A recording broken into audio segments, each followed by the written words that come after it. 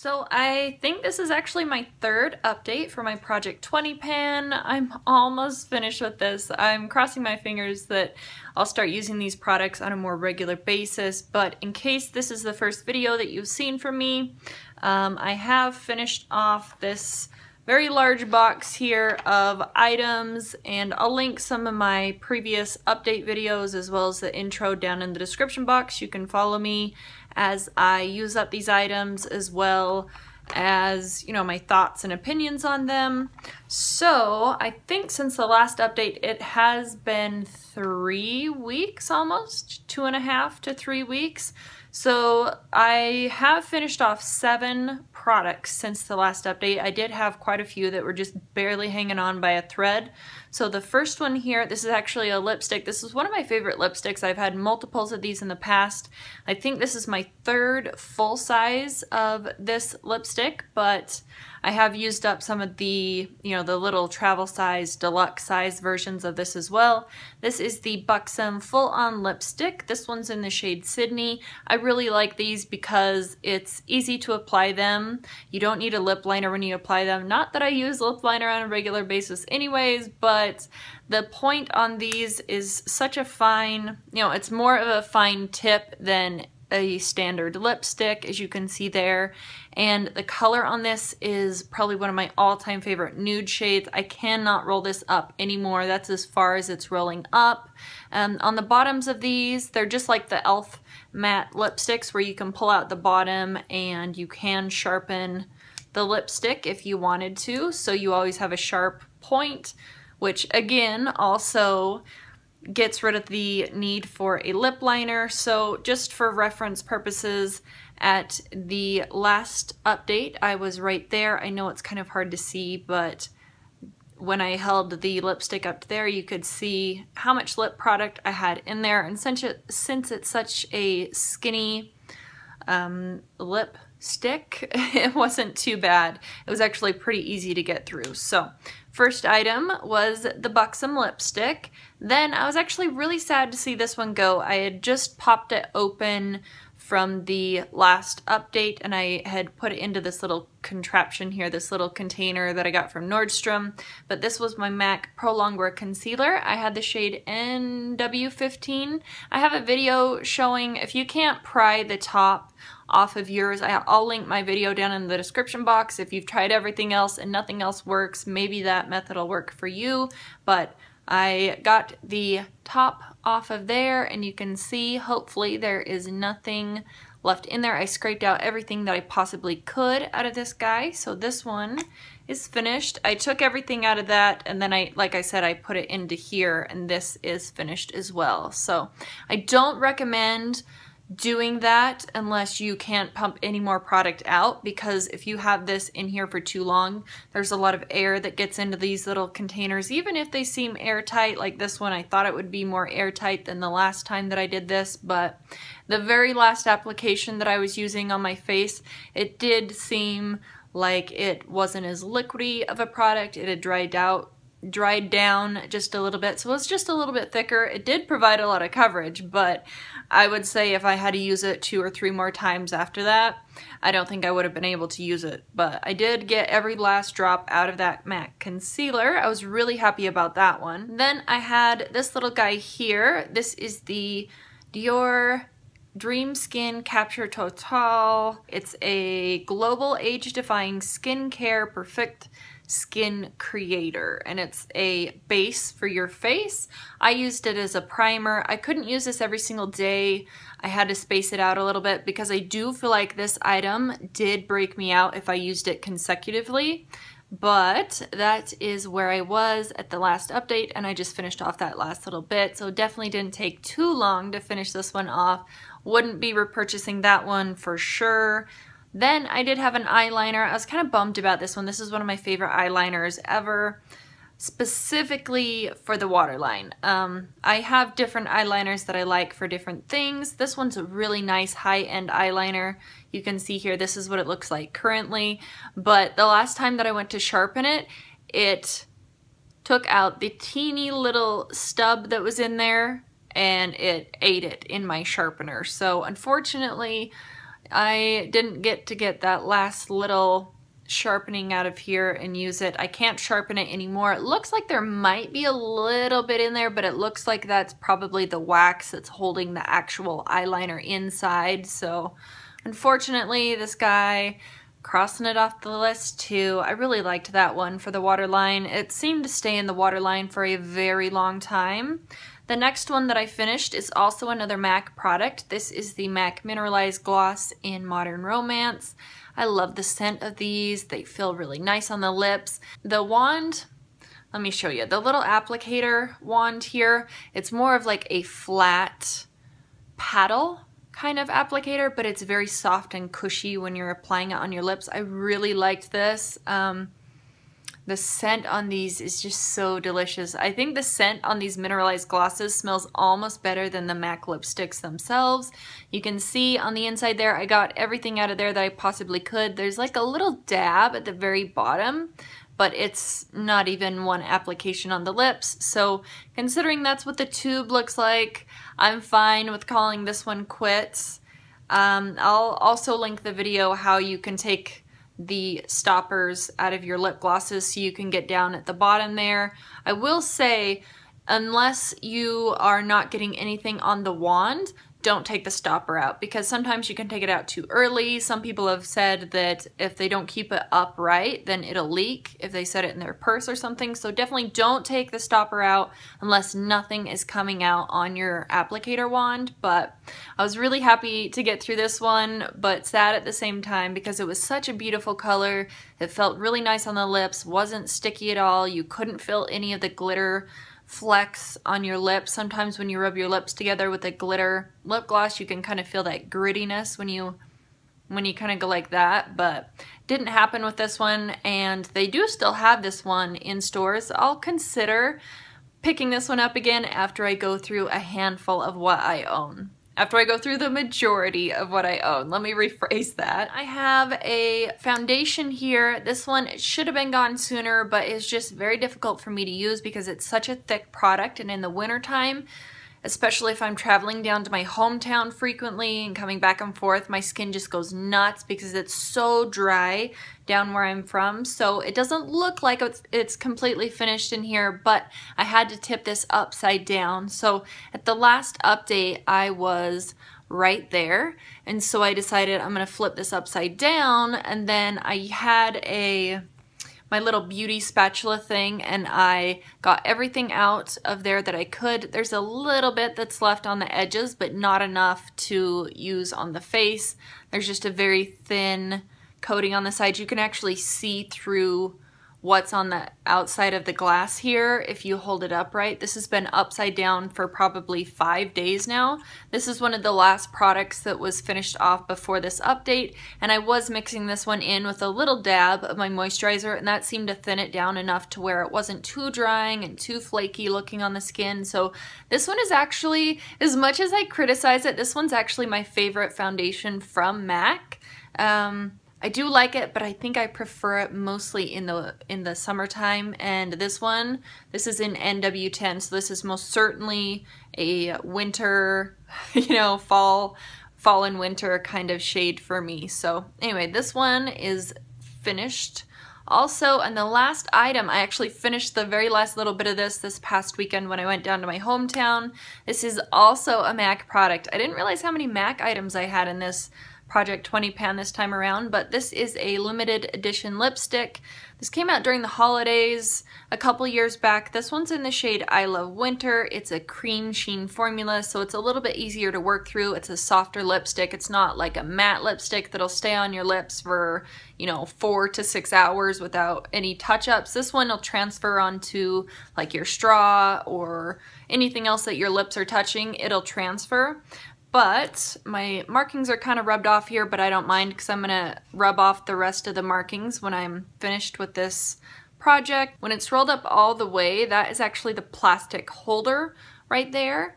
And so when I measure this up against my lines here, you can see that last line right there. I was going to remark it, but since I'm just taking the marks off so I can back to MAC it, I didn't.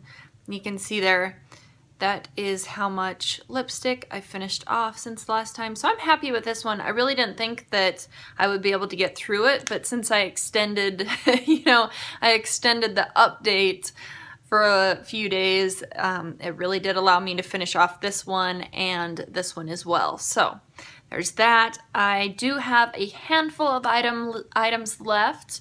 Let me run through those really quickly, and then I'll let you know what my plans are for my next update. So right now I do have 9 items that I've not yet finished, but I only wanted to finish off 20 products. So I'll go through these, show you what I have left in them, and then I'll discuss what I want to do for, as far as my next update. So this first item that's left over is my L'Oreal Silky Sheer BB Face Lotion. This had the SPF of 30.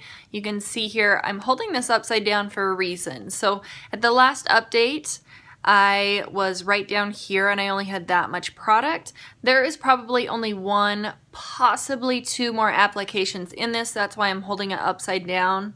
It's probably right down to here. Very, very minimal product in here, but I didn't want to just waste it and toss it in. I'd rather use this up the right way and get it finished before crossing it off my list. So I do like this product. I'm definitely going to be a little bummed when this is completely finished off because I really do enjoy it, and especially for the summertime. I haven't really seen it in stores lately, but maybe it'll start showing up more so around the warmer months, like the summer or something. So the next thing that I had here is my MAC Mineralized Skin Finish Natural, and I have the shade Light Plus right here. This is also from MAC, and this poor thing is trying to hang on by a thread.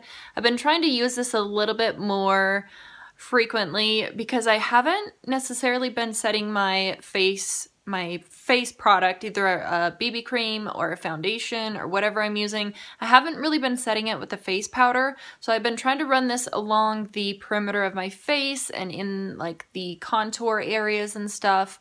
So it just allows for a little bit of a better blend for my bronzer or contour or whatever I'm using, but there really isn't that much left in there. I would consider the majority of all of this completely finished, so I just have that little area right along up there. So I'm hoping, I've had my fingers crossed, that in the next 2 weeks or hopefully sooner this can be finished and I can mark this one off the list as well. I have a ton of items here that I can use for back to MAC when I'm finished with this project, so that's really exciting too.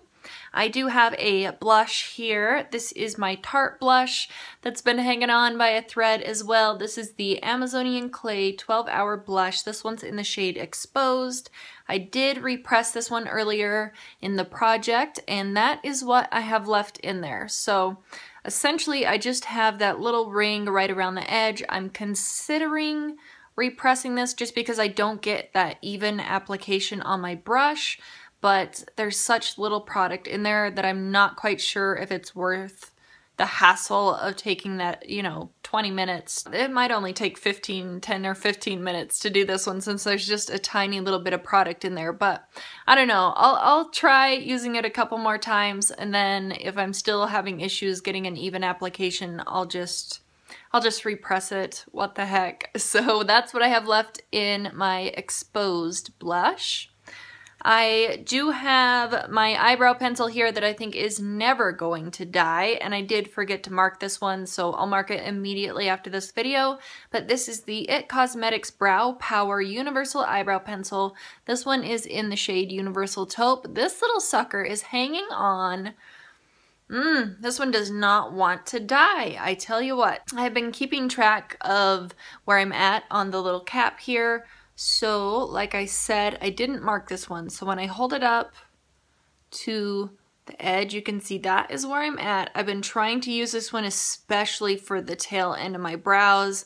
I really have to dig it into the brows. And even warming this one up, if I run it through a flame or if I have a candle burning and I just run this through there, it doesn't really warm it up to the point where it's a softer pencil. I honestly feel like this is just dried out, and this is how it was when I first received it too. So I don't know, I guess this is just kind of a dud product here. It does work, it just kind of hurts the brows sometimes when I do use it. So I have heard some pretty positive reviews about this. If you can find one that's not really dried out and hard like this, if you can find one that's fresh in the stores, they're actually really beautiful eyebrow pencils, but unfortunately I did not have the luck of having that with my eyebrow pencil, but that's okay. I'm trying to get through it slowly but surely. I did have 2 eyeshadows. One of them is from Clinique. I have to be extremely careful with this because the last time I traveled, the blush in this little trio thing here did come loose and was kind of sliding around on the inside there. And I did travel down to my hometown again this last weekend, and when the blush came loose this time, it must have hit into something and it did crack. So I'm going to try and be very careful. I smushed it in there, so I'm hoping it won't fall out. But this is all that I have left in the shadow here. This is the shadow that I'm focusing on. This one was in the shade Nude Rose. So it's a really pretty shade. It's a very powdery, very light, soft eyeshadow. I really enjoy this one. Just tossing it into the crease area, using it as a transition shade. I would say it's a lighter version of Max Corey. So it's a really beautiful color. I really have been enjoying using that. It hasn't been a chore. It's actually been a very pleasant experience. And after using this one, I have decided that at the next VIB sale, I do have a Clinique eyeshadow that's been on my wish list for well over a year now. I think I'm going to bite the bullet because this was such a pleasant experience using this one. I think I will purchase a single at the next VIB sale, so I'm holding off until then, but this is a really beautiful shade. I don't know if they have this one in a single or if it just comes in like a duo or one of their trios or quads, but if you do have that one, pull it out and use it because it's really beautiful. The other eyeshadow hasn't had as much use, but I'll show it to you anyways. So when I first started this project, I did put a line on the packaging so you could see how far I've made it since the intro of this project, but this is out of my Wet n Wild Walking on Eggshells trio. I've only been focusing on this pink, this kind of lighter champagne-y pink color up here, and for the most part I don't use a brush in this one. I'll just run my finger in there and then I'll just kind of dab it on the lid that way. So if I was using a brush, I'm sure it would be picking up a lot more product, but I don't like using a brush with the shadow for some strange reason. I just prefer using my finger and dabbing it on. I feel like I get better pigment payoff and I feel like it's not wasting the product. So anyway, that is where I'm at with that one. Crossing my fingers it'll get closer and closer to this edge over here. That's it for the actual makeup products. Then I do have a massive size of the Urban Decay All Nighter XL makeup setting spray, and they've actually just barely changed the packaging again. So there's been 2 package changes since I've had this, and I purchased this right when they were changing the packaging at the first time. So this was clearance down. I can't remember how much I picked it up for, but it was a decent deal. This one did have 6 fluid ounces in it, and at the last update I was down here, and I honestly, there's barely anything left. I'd say I'm down to about here. I'm hoping that the rest of it will just spray out. And I've noticed that I really do enjoy the mist that this one lets off. I was considering dumping some of my MAC Fix Plus in here after I finish this one off, and then just using the sprayer on this to spray out my Fix Plus, because I've noticed sometimes my Fix Plus will spray out with larger droplets, but it doesn't happen all the time. So anyway, there's just something I'm thinking out loud. So that's where I'm at with my setting spray. And then I did have this little guy here. I didn't mark this one as well, but this is the Beehive Soap and Body Care Perfumed Lotion Bar. This one's in Orange Patchouli. It's just a little lotion stick that you can kind of rub on like your elbows, your knees, your heels, wherever. I mostly just use this one on my tattoos over here. I have, you know, my arm over here has a bunch of tattoos, so I've just been marking this. It's going upwards, so this is where I started. This was at the first update, at the second update, and currently I am right there. So that is where I'm at. I'm gonna have to put a mark on the actual cap, but there's like a threading so the cap can twist on, but right underneath that threading, that's where I'm at. So not too bad. I did notice I was applying this, and if you push too much on the bottom, this whole thing will pop out. So I really don't have very much left in here. Let me show you. If I'm holding it like this, you can see that is where the plastic ends, and that's the product. So not very much left in here. I would say if I use this on a daily basis, there's maybe 2 weeks left in here, a week and a half, 2 weeks worth of lotion bar in here. So I have high hopes for this one, but if it's not finished off when I call this project quits, I'm fine with that. And the last item that was in my Project 20 pan is a hairspray, and this thing is just hanging on. It sounds like I'm about to right here. So where there's a space in between this paragraph and that paragraph, I'll toss a mark on there after this video just so you can see where I'm at, but I'm about right there. I really feel like the scent on this is one of the best that I've smelled at the drugstore. I just wish that it had a better hold to it. I can spray this in my hair and I feel like it doesn't keep any hold. Like if I curl my hair, it doesn't keep the curl in. My curl will be out by the end of the day.